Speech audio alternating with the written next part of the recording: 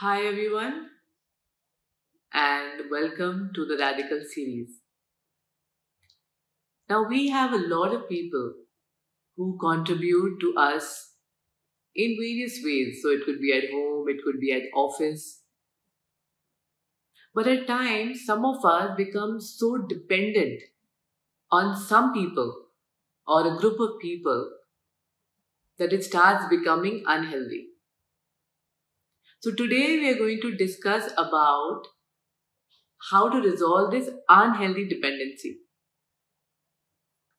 Now, man is a social being, and the dependency mechanism was given to facilitate interaction so that people socially are interactive. But sometimes what happens is that we become so dependent on that one individual or that group of people that it almost becomes pathological, and it makes you fully feel handicapped without them. So each one of us would have that one person or that one individual, whether at home or outside, where if you feel that if that person is not there to contribute to you, it's like your whole universe will come to a standstill. It's like you find it almost difficult to fathom that you can move forward without them. Like, let me give you an example. From a very small example, like some of us or housewives are very dependent on their maids. So I know some of them that if the whole mood of the day and how they're going to be with the family members depends on whether the maid is going to come or not. That was just in a light-hearted way, but a lot of us can be dependent at work, maybe on one of our colleagues. Like bosses can be very dependent on that one assistant who does all their work, or the family members can be dependent on the housewife. Leaders can be dependent on their followers, and vice versa.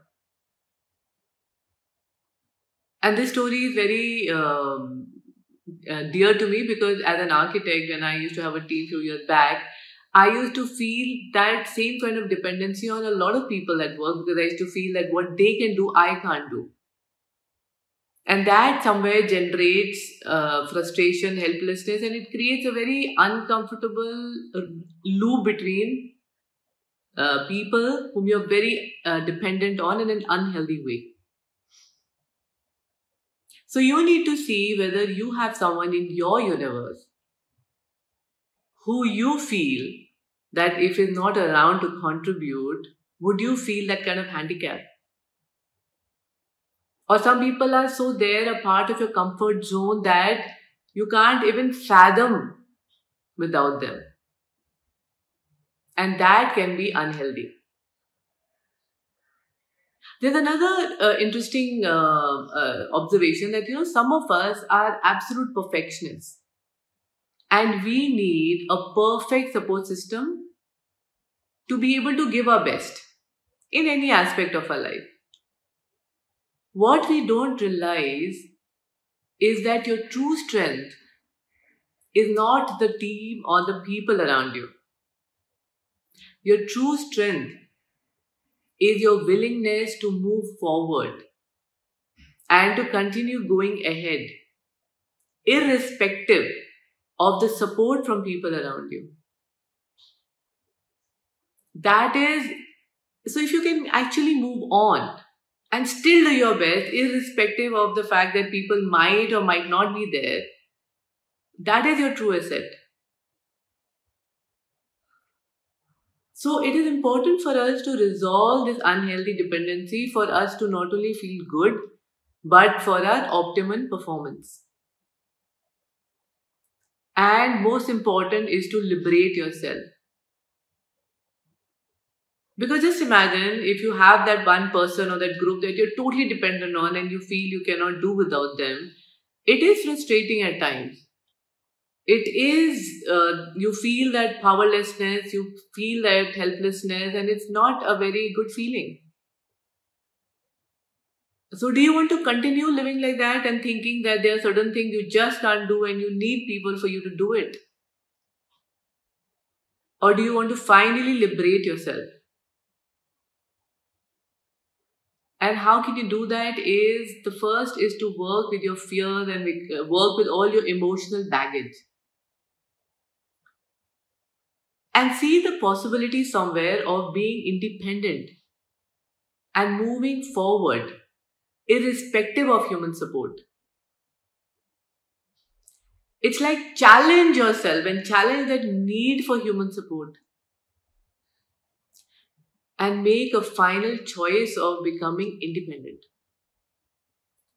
Somewhere we are not able to be independent because we don't trust and have faith in our inner potential or in our own inner strength.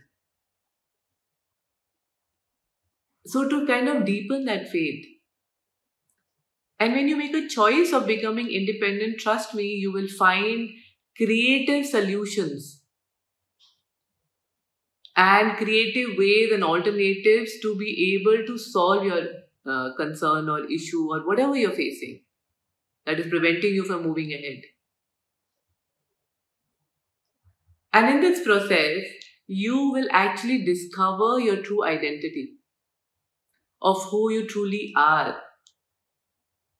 and your true inner potential, and that is what will liberate you.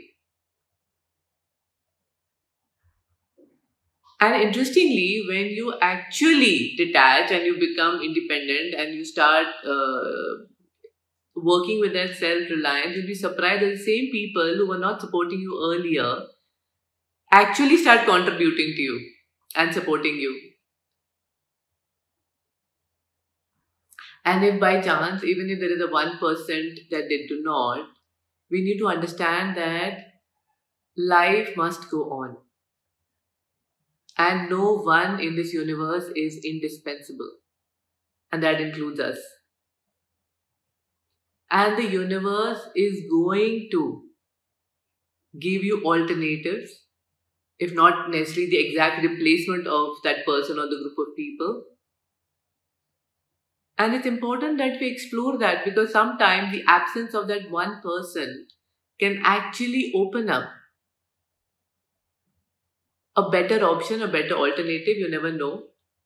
Or it can help you discover your own independence and your own identity and how and what you're truly capable of doing. Sometimes when you don't realize your own identity and your own capability, the universe has no option but to conspire against you so that you finally wake up to be independent and self-reliant. So we rather be independent with just our own inspiration. With even with people with, I have noticed when it comes to money, it's like there are people who are dependent on people in a very unhealthy way, because finally sometimes those people are providing them with that financial help and assistance. And then if you're dependent on people for that, it's very unhealthy between the two of you. And the relationship is definitely not very healthy. Or in the other way, sometimes you are so dependent on people that you allow them to even financially exploit you, because you're so emotionally dependent and you need them. I know this friend who's so emotionally dependent on a partner, and they kind of going around that she lets the partner financially exploit her. So in both cases, you need to finally become independent and get all the resources by yourself. It's no point being stuck and remaining dependent on that one individual when your growth and your whole financial well-being is at stake. Somewhere you lack faith, where you don't have the faith that all that is meant for you, including money and resources, will come to you. There could be an alternative way of coming to you. There could be a different avenue of coming to you, but somewhere you need to have that faith that all that is meant to you is going to come your way. So rather than being so unhealthily dependent, stand up, be independent and self-reliant and move on. And when you move forward, you will find a solution to do it.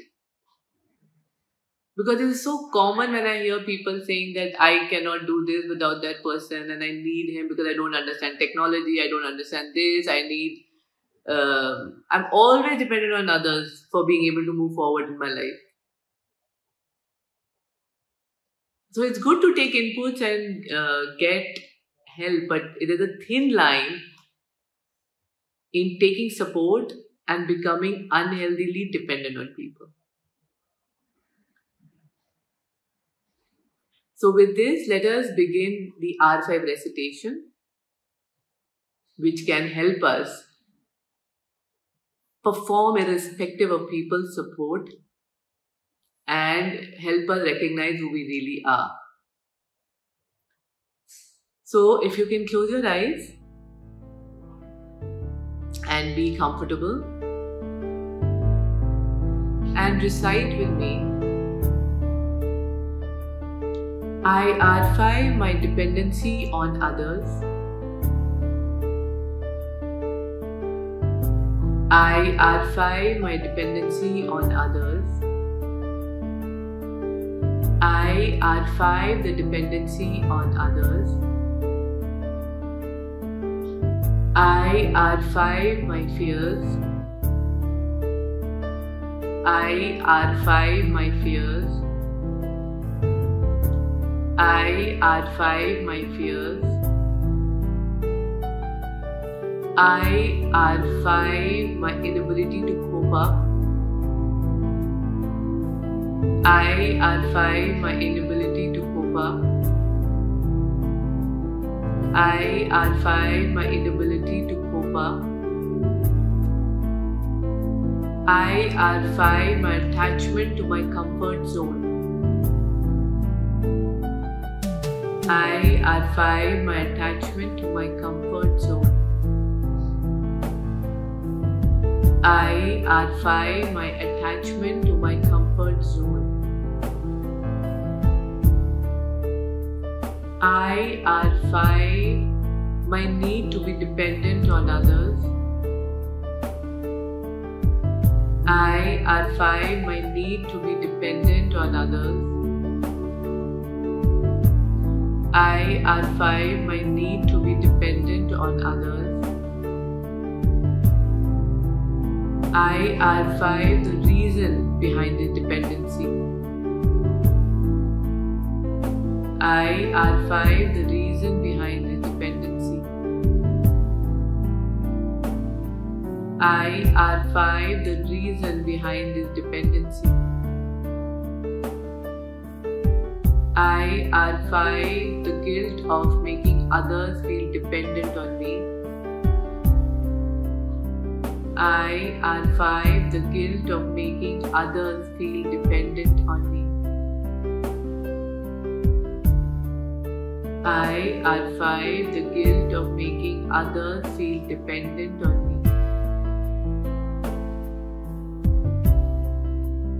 I R5 my association of growth with dependency.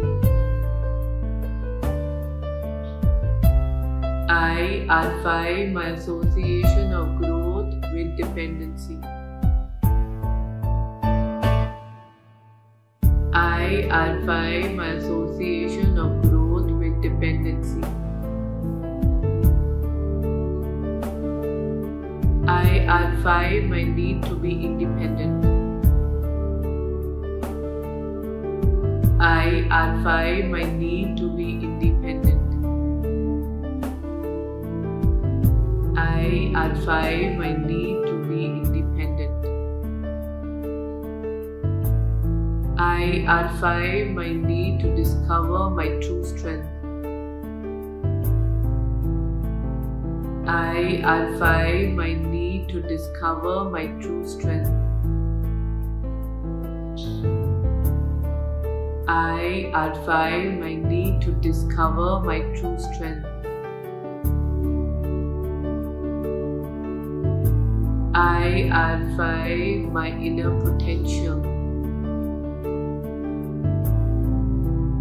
I R5 my inner potential. I R5 my inner potential.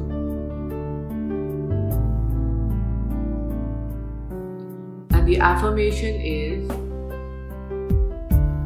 I perform irrespective of the support from others. I perform irrespective of the support from others. I perform irrespective of the support from others.